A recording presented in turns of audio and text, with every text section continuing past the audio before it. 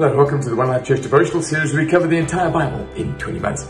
Well, today's chapters are 1 Timothy chapter 5 and Psalm 94. And in 1 Timothy 5, Paul gets to the heart of the gospel in your home. So I'm here in my home, and the gospel that I preach is not just to audiences and in the public domain. It's got to work on the home front. And so he goes straight to how you deal with the weakest in your family, who are the aged and the children, I suppose. So I'm getting to that age category now where I'm fast approaching the aged category. So he says, do not discipline an older man harshly. Doesn't mean you can't correct an older man, but just do it with dignity, do it with honor and respect. An older woman like your mom, treat younger girls as you would your sister with absolute purity. That's how the gospel is outworked on the home front. And then he turns his attention to older ladies who must be the weakest of the weak in family units in those days. Can you imagine? They've lost their husband in a patriarchal society where they're excluded mainly from the workplace.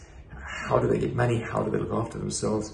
So he says, look, it's fitting for the church to look after the old ladies, the widows in a church. But if they have family, the family should look after them.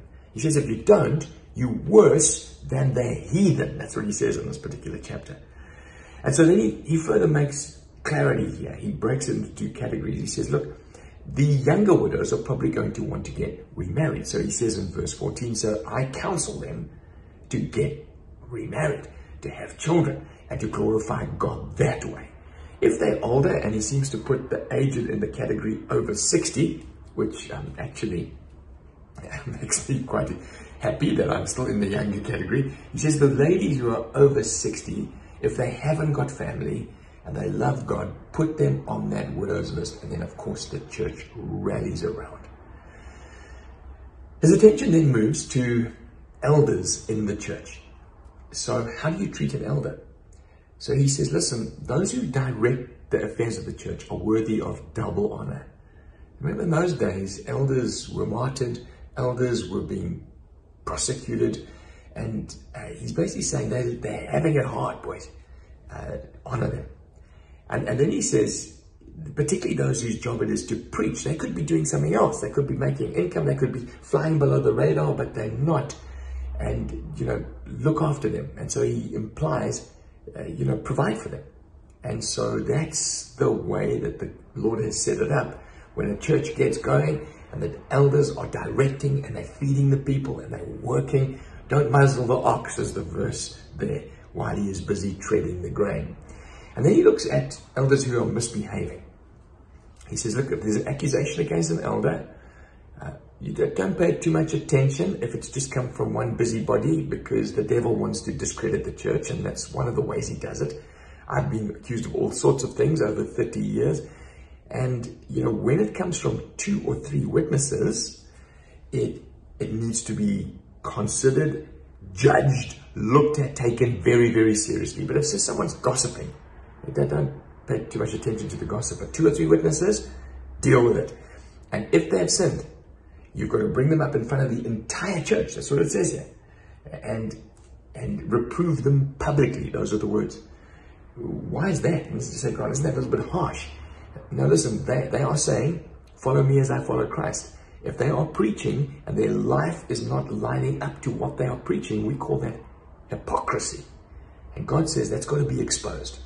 Very liberating, safe passage of scripture. We as a local church certainly try to live by that and say, everyone who preaches needs to be accountable for what they say. Our lives need to be open, transparent. Be able to see my home, see my family, see my personal world, see my financial world. And we are not perfect, but we need to be open and transparent. And then he says, don't be hasty with the laying on of hands. Don't make every Tom, Dick, and Harry an elder. Steady on, wait before the Lord, because it has implications. Now, Psalm 94 is the psalmist talking about God as the avenger, as the judge. And he opens by saying, the Lord is the God who judges. He says, and people are crazy. They think God's not watching because nothing's happening right now. And he says, like, you fools, verse 9. Does he who fashioned the ear not hear? Does he who formed the eye not see? Blessed is the one who you discipline, Lord, the one you teach from your law. And he says, again, judgment will be based on righteousness, because God sees everything. God judges everything. And we are crazy if we think we can live little secret lives. We can pretend to be pious and spiritual, live little secret lives outside of the ambit of God's gaze. And so this has really been a spotlight on the home front. I trust that as you look at it and as you process it, God ministers to you.